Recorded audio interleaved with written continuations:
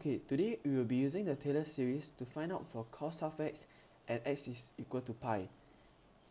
First of all, we have to differentiate the first three equations and then subbing pi into the following equation to get the given values.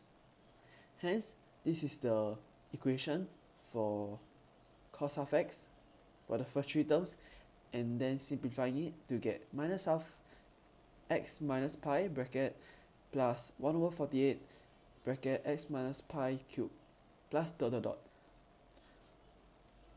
Now, after using the Desmos website,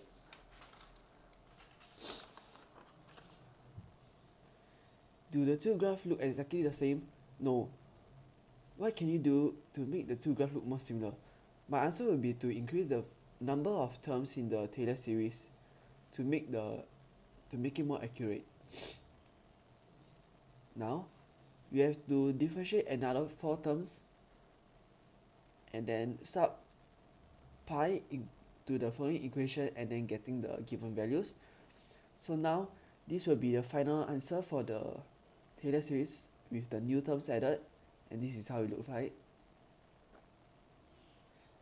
Now, after putting the new values into Desmos, do the new graph look more similar? My answer will be yes. And what conclusion can you make about the approximation of a function using Taylor series? If you use the entire formula, the graph will look more accurate. And lastly, the three graphs seem to be exactly intersecting at x equal pi. So why do you think that's the case? My answer would be because we had to sub x equal pi into each equation. That's why all of them will be intersecting at x equal pi.